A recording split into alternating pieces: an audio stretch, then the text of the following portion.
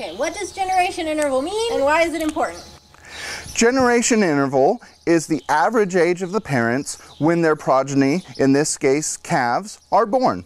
Generation interval is important because it can limit or improve the rate at which we're able to make genetic progress. So for an example, if our generation interval is 8 years, in other words, the average age of the parents is 8 years old, then our genetic progress is going to be slower than if we had a generation interval of 4 years.